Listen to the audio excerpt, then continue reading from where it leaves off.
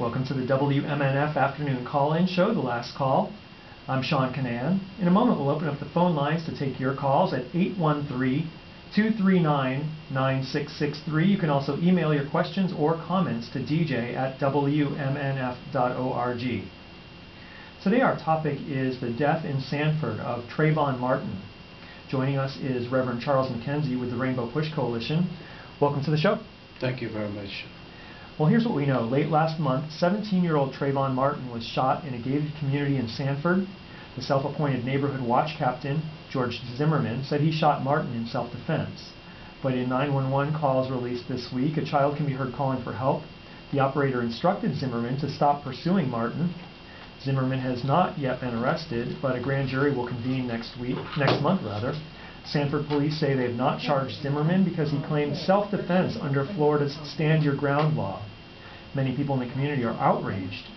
Martin's parents plan to attend a march tonight in New York City called the Million Hoodie March. So, Reverend McKenzie, why is this case getting so much attention and why is it important?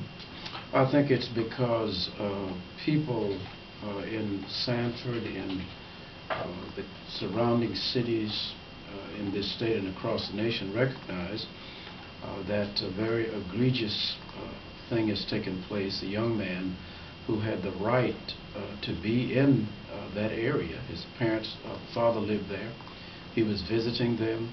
He had been to the store. He was on his way back.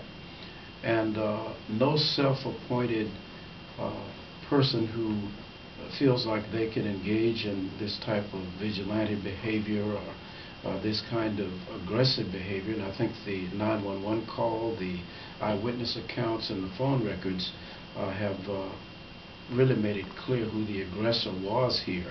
No one has the right to take his life for no other reason than he was walking while black in this neighborhood, and I think that's essentially what happened. He was a young black man, and it was assumed that because he was in the area wearing his hood that he was up to no good, and nobody has the right to make that kind of an assumption, and certainly something that would lead to this kind of an outcome. And people are outraged that the person who committed this has not even been detained. He's out free, and nothing has been done to bring any kind of meaningful closure to this tragedy. And I think there's a cry from the community and around the nation that justice be served.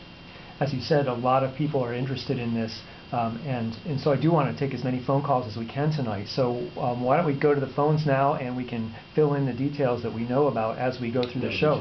But let's go now to Brad in Tampa. And before I go there, you can call in too, 813-239-9663 if you'd like to join this conversation. You can also email us at dj@wmnf.org. Hi, Brad.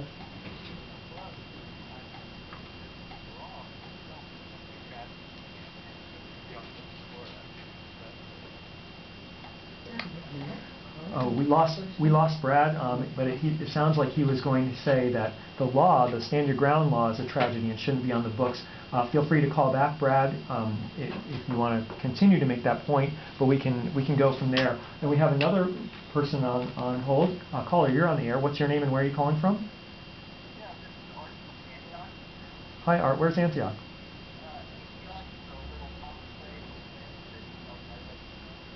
All right, thanks. What's on your mind?